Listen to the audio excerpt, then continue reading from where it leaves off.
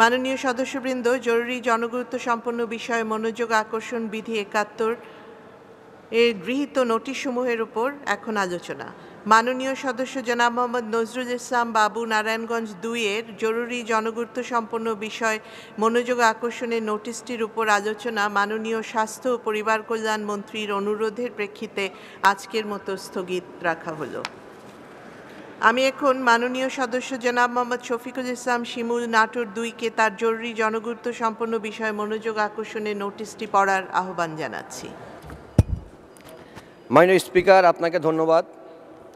মাননীয় স্পিকার, আমি জরুরি জনগুরুত্ব সম্পন্ন বিষয় মনোযোগ আকর্ষণ বিধি ৭১-এর ওপর একটি নোটিশ প্রদান করেছি।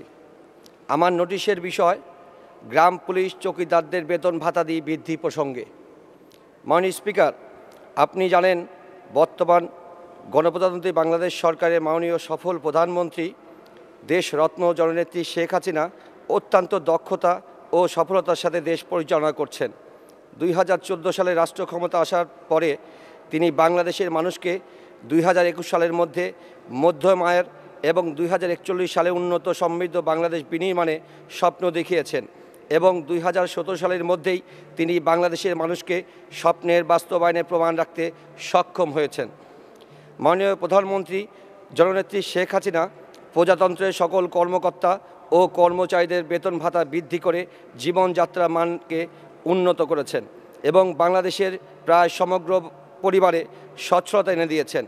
স্থানীয় সরকারের ইউনিয়ন পরিষদে কর্মরত গ্রাম পুলিশ তথা চৌকিদারগণ সরকারের হুকুম জারিসহ সংশ্লিষ্ট গ্রামাঞ্চলে আইন শৃঙ্খলা পরিস্থিতি স্বাভাবিক রাখতে কাজ করে যাচ্ছে এবং নিয়মিতভাবে সংশ্লিষ্ট গ্রামাঞ্চলের মাসিক রিপোর্ট সংশ্লিষ্ট থানায় পেশ করে আইন শৃঙ্খলা পরিস্থিতি অক্ষুণ্ণ রাখতে নিয়মিত শ্রম দিয়ে যাচ্ছে।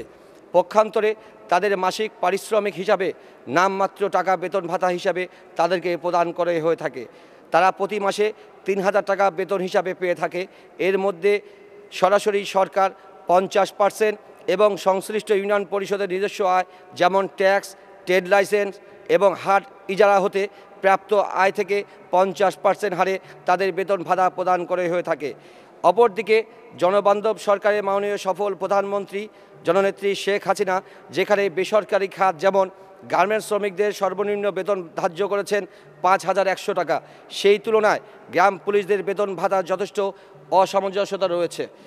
মাননীয় স্পিকার, বর্তমান ডিজিটাল সমৃদ্ধ বাংলাদেশে বসবাসরত প্রত্যেকটি মানুষের জীবনযাত্রার মান বৃদ্ধি পেয়েছে, সেই সাথে নিত্যদিনের পণ্য সামগ্রীও মূল্য বৃদ্ধি পেয়েছে। গ্রাম পুলিশদের বর্তমান প্রাপ্ত ৩,০০০ টাকা বেতন দিয়ে তাদের সংসার খরচ ও সন্তান সন্ততিদের লেখাপড়া করার ব্যয়ভার বহন করায় খুবই কষ্টকর। এই নামমাত্র বেতন দিয়ে তারা অত্যন্ত মানবতার জীবনযাপন করে থাকে। এমত অবস্থায় মাননীয় প্রধানমন্ত্রীর সুদৃষ্টিসহ মাননীয় অর্থমন্ত্রী মহোদয়ের নিকট আবেদন, বাংলাদেশের প্রত্যেকটি ইউনিয়ন পরিষদের চৌকিদার তথা গ্রাম পুলিশদের বেতন ভাতাদি বর্তমান যুগোপযোগী এবং মানসম্পন্ন করে সাধারণ জনগণের সেবার গতিকে আরও ত্বরান্বিত করার জন্য আপনার বিশেষ দৃষ্টি কামনা করছি। মাননীয় স্পিকার, আপনাকে ও মাননীয় অর্থমন্ত্রীকে ধন্যবাদ জানাচ্ছি। ধন্যবাদ মাননীয় সদস্য। আমি এখন মাননীয় অর্থমন্ত্রী জনাব আবুল মাল আব্দুল মুহিতকে এ বিষয়ে তার সংক্ষিপ্ত বিবৃতি প্রদানের আহ্বান জানাচ্ছি। ধন্যবাদ মাননীয় স্পিকার।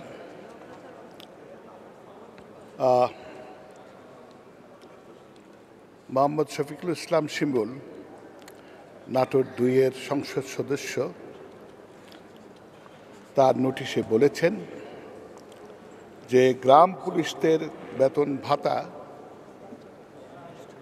খুব বেশি বাড়েনি এবং অন্যান্য ক্ষেত্রে যথেষ্ট বেতন ভাতা বৃদ্ধি করা হওয়ার ফলেও তাদের বেতন ভাতা তেমনভাবে বাড়ানো হয়নি, ১ নম্বর। এবং ২ নম্বর, যে তাদের ভাতার ৫০% সরকার দেয়, ৫০% ইউনিয়ন পরিষদ দেয়। যে হ্যাঁ,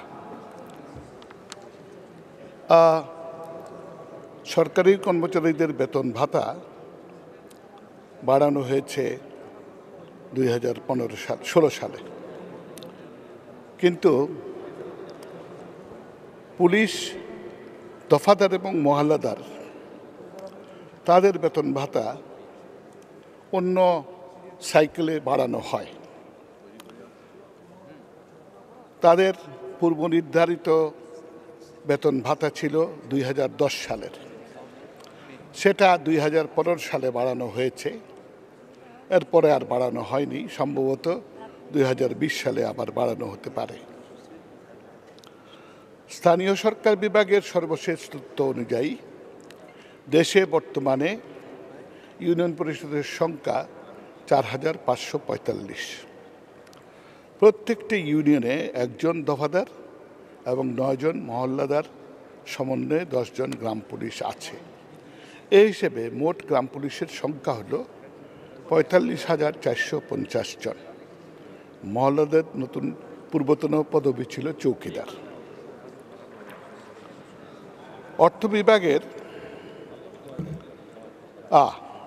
অর্থ বিভাগ অবশ্যই তাদের যে একদম ভুলে বসে আছে সেটা ঠিক নয়।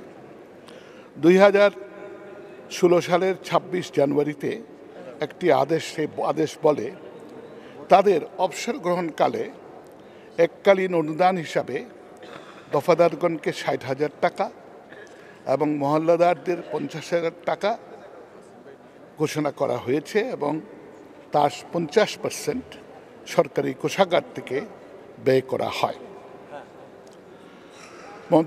প্রশাসনিক মন্ত্রণালয়, স্থানীয় সরকার বিভাগ গ্রাম পুলিশের সাধারণ মঞ্জুরি খাত থেকে দফাদার ও মহল্লাদের 2টি ঈদে 2টি উৎসব ভাতা প্রদান করে থাকে। এখানেও 50% সরকার থেকে দেওয়া হয়, 50% ইউনিয়ন পরিষদের নিজস্ব তহবিল থেকে। এছাড়াও দফাদার এবং মহল্লাদারদের পোশাক ভাতা প্রদান করা হয়। গ্রাম পুলিশদের বেতন ভাতা বাবদ 2016-17 অর্থ বছরের সংশোধিত বাজেটে সাধারণ মঞ্জুরি খাতে কোড নাম্বার 5901, তাতে 130 কোটি টাকা বরাদ্দ ছিল। 2017-18 সালে অর্থ বছরের বাজেটে এই বরাদ্দের পরিমাণ হয়েছে 135 কোটি টাকা।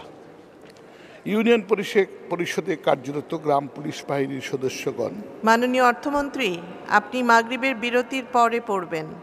বিরতির পরে, জি, ধন্যবাদ।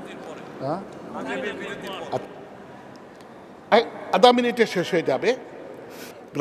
কর্মরত গ্রাম পুলিশ বাহিনীর সদস্যগণ চাকরিরত অবস্থায় মৃত্যুবরণ করলে তাদের পরিবারের সদস্যদের এককালীন কিছু মৃত্যু ভাতা প্রদান করা যায় কিনা তা সরকার বিবেচনা করছে। ধন্যবাদ। তারপরেও থাকতে হবে মাননীয় মন্ত্রী, বিরতির পর প্রশ্নটা বিরতির পরে উত্থাপন করবেন। জি, ধন্যবাদ। মাননীয় সদস্যবৃন্দ, মাগরিবের নামাজের জন্য সংসদের বৈঠক 20 মিনিটের বিরতি। মাননীয় সদস্য জনাব মোহাম্মদ শফিকুল ইসলাম শিমুল, আপনি একটি প্রশ্ন করতে পারেন মাননীয় অর্থমন্ত্রীকে। ধন্যবাদ মাননীয় স্পিকার। আমি ধন্যবাদ জানাই মাননীয় স্পিকার আপনার মাধ্যমে মাননীয় অর্থমন্ত্রী মহোদয়কে যে আমার প্রশ্নের উত্তর তিনি দিয়েছেন। তবে আমি যেভাবে তার কাছে প্রশ্ন করেছিলাম যে বর্তমানে গ্রাম পুলিশরা বেতন পায় 3,000 টাকা, এই 3,000 টাকা পেয়ে তাদের সন্ততিদের লেখাপড়া ব্যয়ভার এবং আনুষঙ্গিক ব্যয়ভার এই 3,000 টাকা দিয়ে তারা কমপ্লিট করতে পারছে না। তারা অত্যন্ত মানবেতর জীবনযাপন করে। মাননীয় অর্থমন্ত্রী মহোদয়ের কাছে আমার যে প্রশ্নটি ছিল, আমি সম্পর্কে সেই প্রশ্নটি আমি আবারও করছি যে আগামীতে এই চৌকিদার, দফাদার এবং গ্রাম পুলিশদের বেতন বৃদ্ধি করা হবে কিনা। মাননীয় স্পিকার, আপনাকে ধন্যবাদ। ধন্যবাদ মাননীয় সদস্য। মাননীয় অর্থমন্ত্রী। ধন্যবাদ মাননীয় স্পিকার। আমি আগেই বলেছি যে গ্রাম পুলিশদের বেতন 5 বছর পর পর রিভিউ করা হয় এবং তখন এটা বাড়ানো হয়। 2015 সালে লাস্ট রিভিউ হয়েছে, সেই হিসাবে 2020 সালে পরবর্তী রিভিউ হওয়ার কথা। তবে এটা সরকার সিদ্ধান্ত নিতে পারে, অন্য সময়ও করতে পারে। এই মুহূর্তে আমাদের সেরকম কোনো চিন্তা ভাবনা নেই। ধন্যবাদ।